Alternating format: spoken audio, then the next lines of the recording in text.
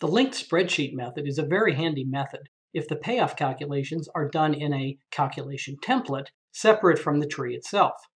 In this template, you calculate the bottom line, the net payoff, based on various inputs. These calculations can be simple or complex. In fact, this method is most useful when the calculations are rather complex. Then in the tree, you create two types of links. First, in the Model Settings dialog, you designate the cell in your calculation template where your bottom line is stored. Second, in the tree itself, you designate cells containing specific input values that you want to be plugged into the calculation template. The model shown here explains this procedure in more detail. It is the same model as described in the payoff formula video. The objective is again to choose the merchant, A or B, with the smallest total expected cost. The two merchants differ in two ways. First, they have different discount rates, 3.25 for merchant A and 4.00 for merchant B. And second, they have different shipping costs, $15.50 and $14.50 for carriers 1 and 2 for merchant A, and $17 and $15.50 for carriers 1 and 2 for merchant B. These inputs have been entered below the branches of the decision tree. To implement the linked spreadsheet method, create the tree in the usual way, as shown here. Specifically, enter the constants for merchants A and B as just indicated. Second, create the calculation template shown in the boxed-in area, using appropriate business logic. The black cells are common to each merchant. The two blue cells vary across merchants. In the template, you can enter any values in the blue cells. At this point, they are basically placeholders.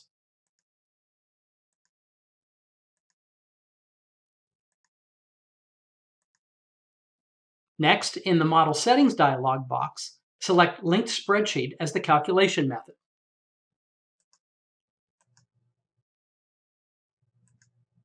This has already been done. This provides link updating and default cell boxes.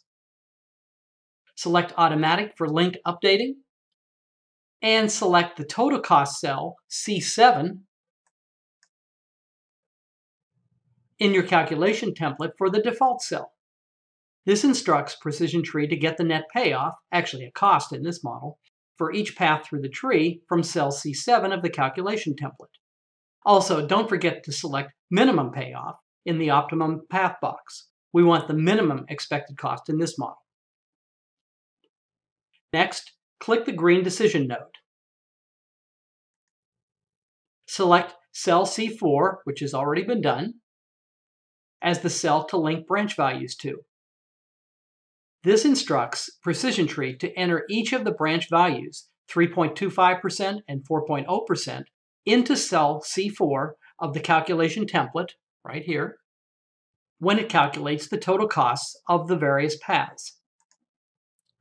Similarly, click each of the red chance nodes and select cell C6 as the cell to link branch values to.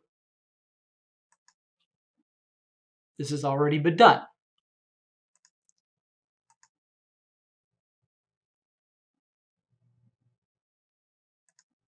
Again, this instructs PrecisionTree to enter the values in these branches into cell C6 of the calculation template when it calculates total costs on the various paths. That's all there is to it. You can check that the blue dollar amounts to the right of the end nodes are the correct total costs. For example, if you enter 3.25% and $15.50 into cells C4 and C6, the total cost in cell C7 will be $257.38.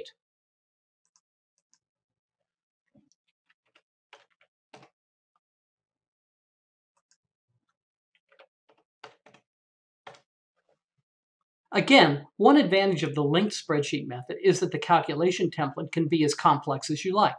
All it requires is one or more inputs, those you get from the tree, that lead to a bottom line net payoff. Another advantage is that it is fairly transparent. You see the logic in the calculation template.